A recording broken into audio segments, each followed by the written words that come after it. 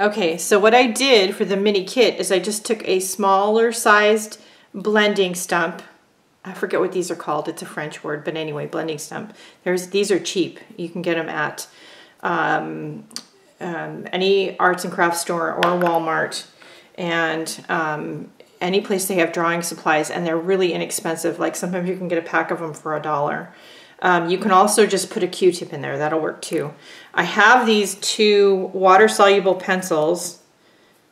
I don't remember the brand. I cut these in half a long time ago, and the other half is actually in my art travel kit. But you could just take an inexpensive colored pencil that you have and cut it in half. Get some kids' mini colored pencils. Those will work too. So you have a little bit of color in your kit. Okay, you're going to want an eraser. So again, we're going to get out our X-Acto knife and we're going to just cut the eraser in half. Or smaller, depending on how big of an eraser you want in your kit.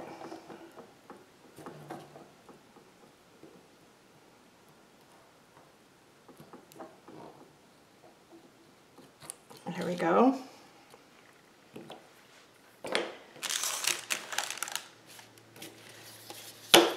So now the next thing we want is a journal. So I have a bunch of scrap paper, which I need to do something with, so I'm glad I'm doing this project. So I'm going to grab a bunch of it that's hopefully a similar size, like maybe these. And I'm going to make 2 of these. I actually have 2 boxes. So, okay, so we're going to divide this paper in half.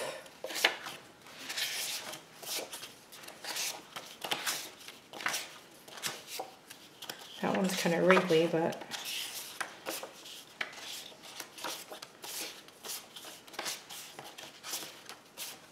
okay. Then we're going to fold the pages in half.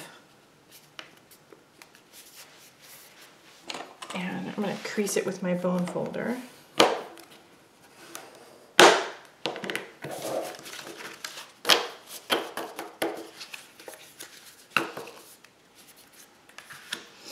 This is nice heavyweight drawing paper. This is the drawing paper I use to make my little journals with that I use all the time. I'm going to get some bookbinding stuff out and we're going to give these a quick stitch. Can we? All right, so I have some bookbinding thread, and again, I'm going to try to link the products I can in the Amazon store, the link for which is in the description below. This is some bookbinding thread from Lineco, I think. And I'm going to thread a really long bookbinding needle. I'm not going to measure or pre-cut holes or anything. Put my glasses on so I can see to thread the needle. There we go, yay. Okay, simple, we're gonna just do simple binding. So I'm gonna tap this on the table so that hopefully these 2 sides are kind of lined up. And I'm going to poke a hole in the middle.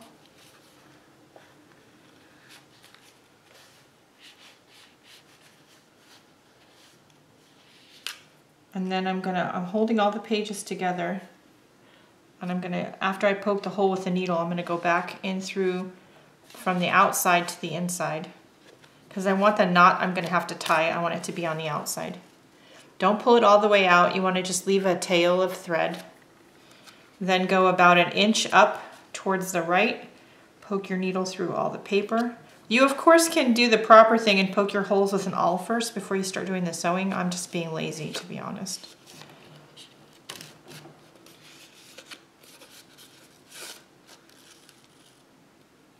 Okay. Then I'm going to go up to the top about 1 inch up from that center hole and poke another hole. There we go. Then go back out the center hole.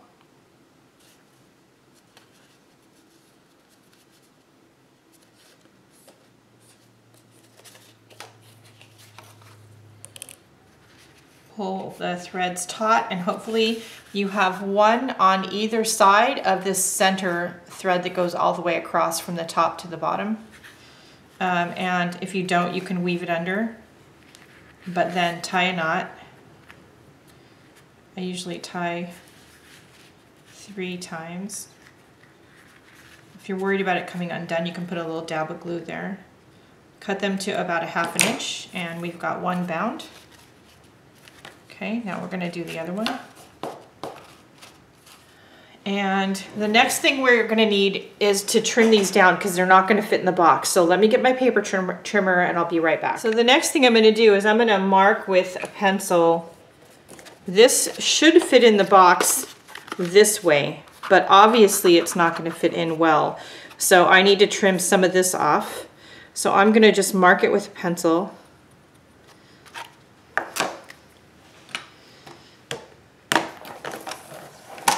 And this is going to be tough, and you should really probably use a straight edge and X-Acto knife.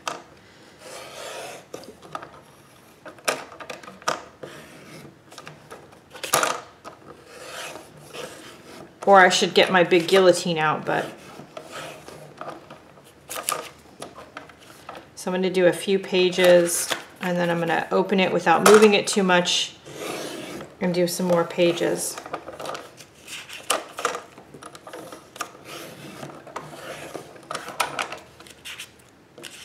I want to just show you guys how you can do this using what you have, if you have like limited tools and supplies, but you want to have something you can take with you, maybe shove in your bag when you're traveling or at the doctor's office or any of those things.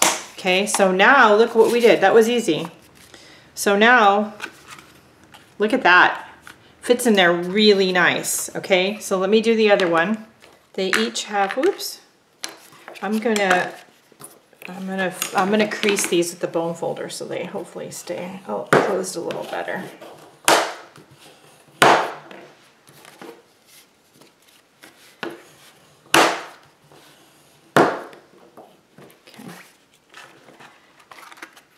Got a pen, a colored pencil, a graphite pencil, a blending stump, an eraser.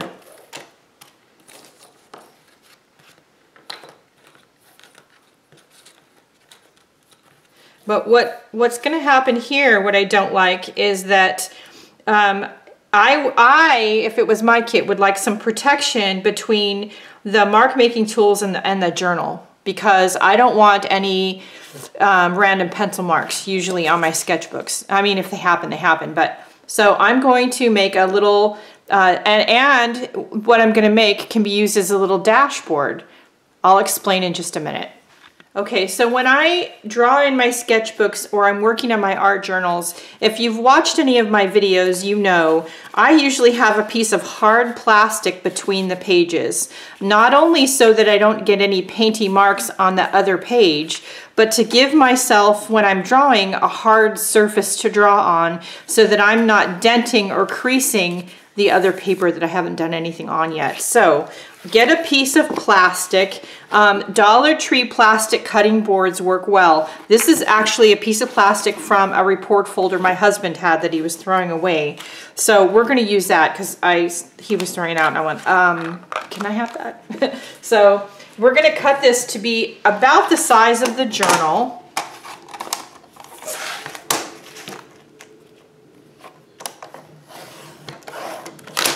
And the plastic is thin enough that it cuts with a just standard paper trimmer.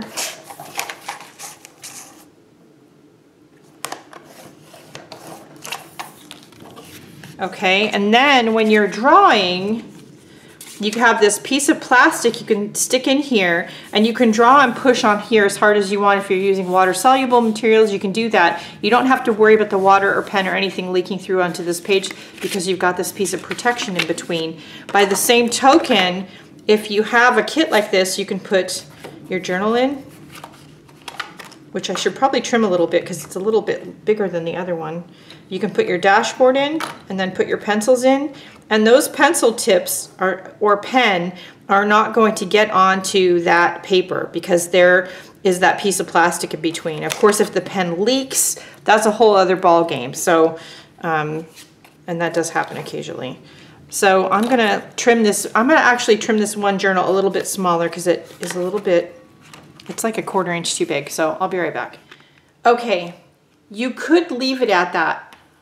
And you could maybe add a few more of your favorite mark making tools, cut something that you have in half, maybe a little piece of charcoal or a water soluble crayon. You could also add a mini watercolor kit and it would fit. And you could add a water brush. I like the Koi ones that have the stopper in them for an application like this. They come like this.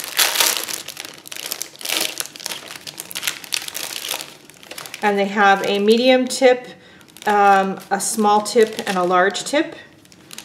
And these will fit in with the small watercolor kit. And you can fill the handle up with water, put the stopper in, it's not going to leak. I've taken it on planes and all kinds of things and it doesn't leak.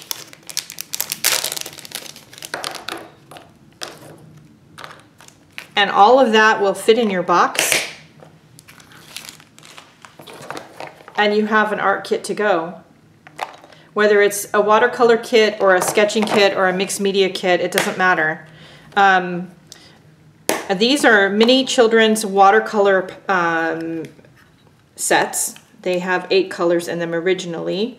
What I do is I usually, this is actually the first one I've opened that's been broken, but anyway, what I usually do is take the watercolors out. Now you could take the watercolors out and you could glue in little pieces of Neocolor 2 crayons or water soluble crayons. You could put in, glue in maybe little pieces of pastel, but I like to just put watercolor in them. So I take the kids' watercolors out. That one's just coming out.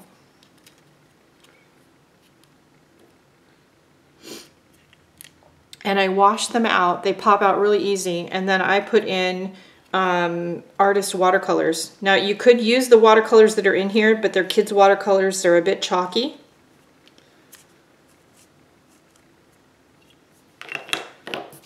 So what I'm going to do, and I actually have a few of these little mini kits. What I'm going to do is I'm going to wash these. I'm going to pull the pans out. The pans. Hello. What are they? Watercolors.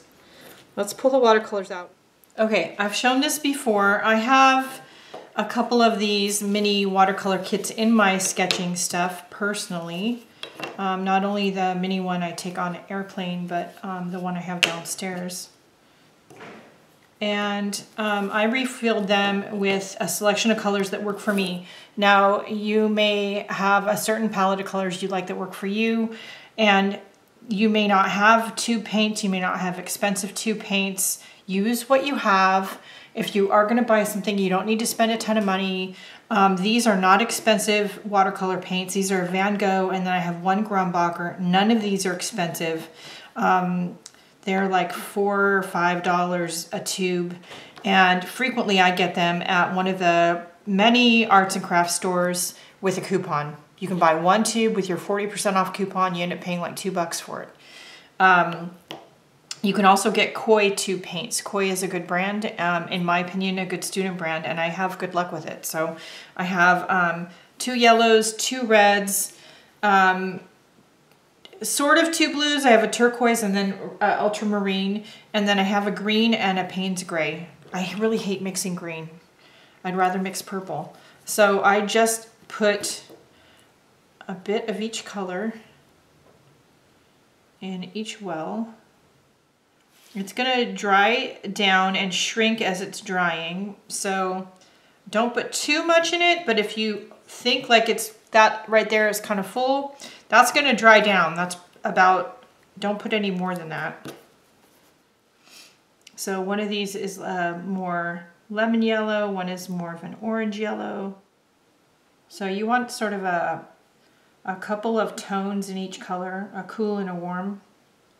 The cool ones will be bluer, the warm ones will be oranger or redder. Again though, use what works for you. I do have this thing that you can put your paint tubes in, big ones and little ones, and then you just do this, and it pushes all the paint down to the end. So, I forget what the name of it is, but I call it a tube squisher. I don't think that's the proper name. Now these don't hold a lot of paint, but this is just a I'm bored at the doctor's office paint palette. And you don't have a lot of mixing space, but there's a little bit in the lid. So then what you would do is you would just set these like this and you would let them dry, and you don't want to close that up until those are completely dry. But once it is dry, they fit right in here. You can close it and you're good to go, right? So I am going to actually show you a couple other options if you want to just do watercolor kits. Yeah? So in part 2, we're going to come back, and I've got these cute little small kits, which are from Daiso. And then I have this one, which my friend Cindy Utter gave me a while back. I think it had candy in it originally. I don't remember now. It has a zipper around the edge. So I'm going to show you how you can turn these into watercolor kits too in part 2.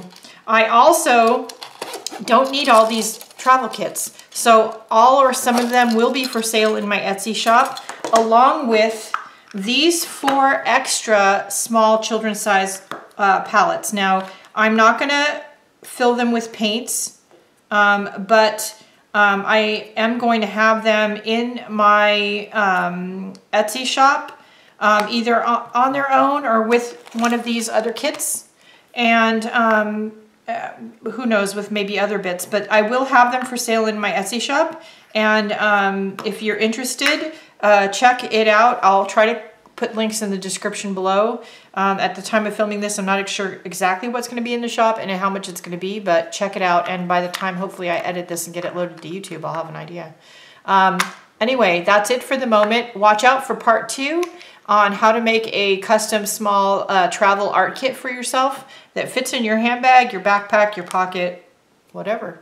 All right, that's it for today. Don't forget to like, share, and subscribe. And the most important thing is go out and have a great day. Do something nice for yourself because you deserve it, and I'll see you later. Bye, guys.